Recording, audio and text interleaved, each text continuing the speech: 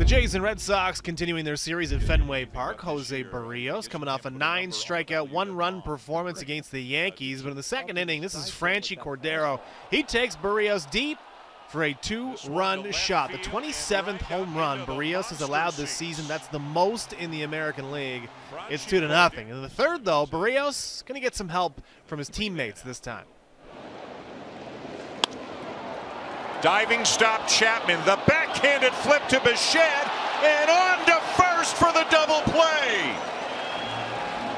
What a remarkable play by Matt Chapman. That flip was so pretty. Another Gold Glove level play from Matt Chapman. Then in the fourth, 2 on for Alejandro Kirk. That's an RBI single. Jays back in it, down 2-1. Next inning, 2 on, 2 out for Vladimir Guerrero Jr. That's a base hit as well. 1 run scores.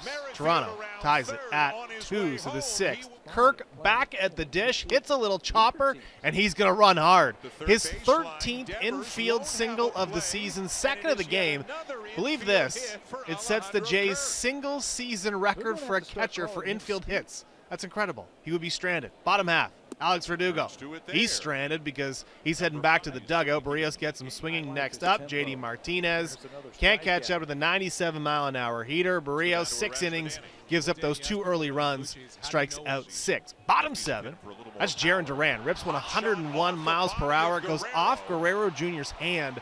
The bases are loaded on the play. More importantly, is Guerrero okay? He's in a little pain, but he stays in the game. He always does. Next batter, Rob Refsnyder, but Jimmy Garcia gets him to fly out to end the threat. Red Sox leave the bases loaded. It's still 2-2. And there's Tim Mayza making his first appearance since dislocating his shoulder back on August the 6th. Not a good return for Mayza.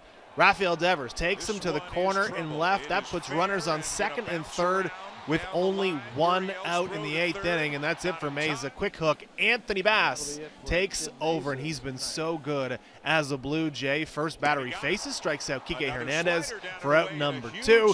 After an intentional walk to load the bases, he gets Bobby Dalbec to chase. The Red Sox leave the bases juiced for the 2nd inning in a row. We're off to extras. Top of the 10th. It's George leading off, and Springer drills a rocket off the green monster. Former Red Sox Jackie Bradley Jr. scores. Jays take the lead. To the bottom half, Marco Monterio's Jordan Romano on to close it out. 2 outs. Facing Hernandez, take a little 98-mile-an-hour heat. Gets them swinging to end it. The Blue Jays win 7 in a row at Fenway Park for the first time since a 15-game streak that stretched from 1987 to 1989. That's incredible. 3-2, final score.